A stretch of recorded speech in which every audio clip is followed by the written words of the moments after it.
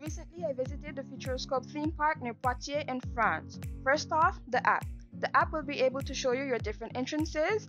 So you have your official entrance if you're coming by taxi or car. Then you'll have your train station entrance if you're coming by train. And lastly, you'll have your hotel entrance, is what I call it. If you're situated at the Futuroscope Hotel, that will be your main entrance.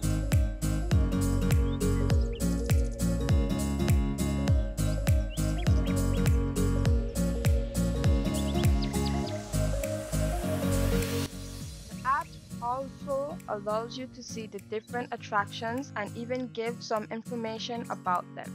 When you are at the Futuroscope Theme Park, the app will provide the wait time for each attraction. I like that I am able to click on the Done It button so I can keep track of all the attractions that I visited so far.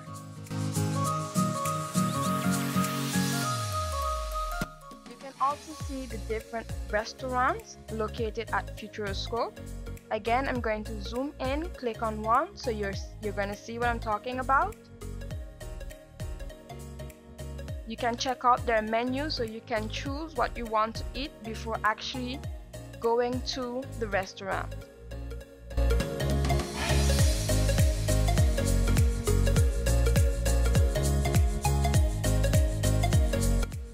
All other theme parks, you have your gift shops or boutiques if you want to buy any souvenirs to go back home with.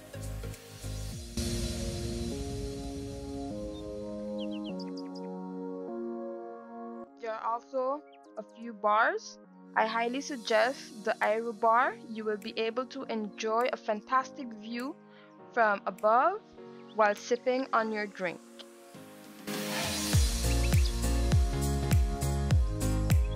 And for those of you visiting with a disabled person or a child, there are a few services that will make it easier for you to enjoy the park to the fullest.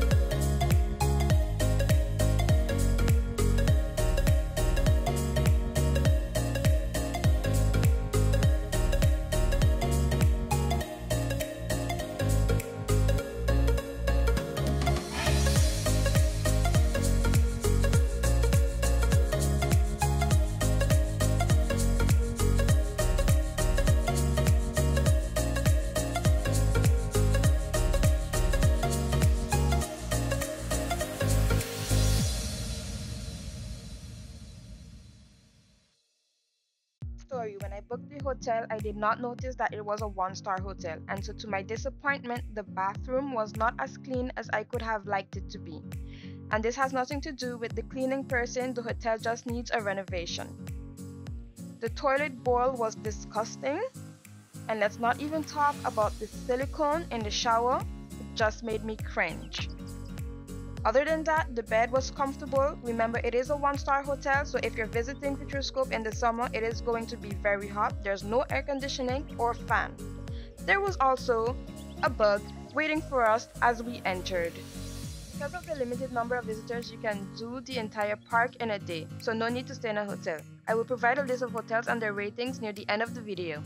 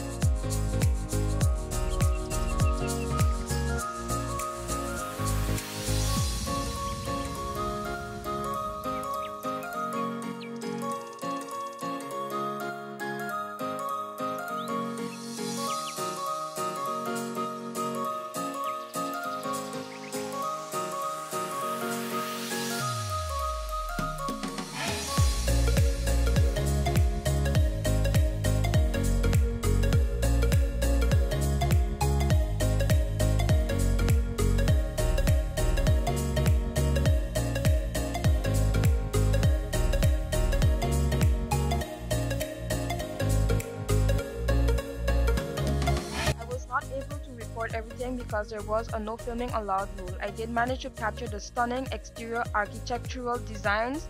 Hope that this video was informative.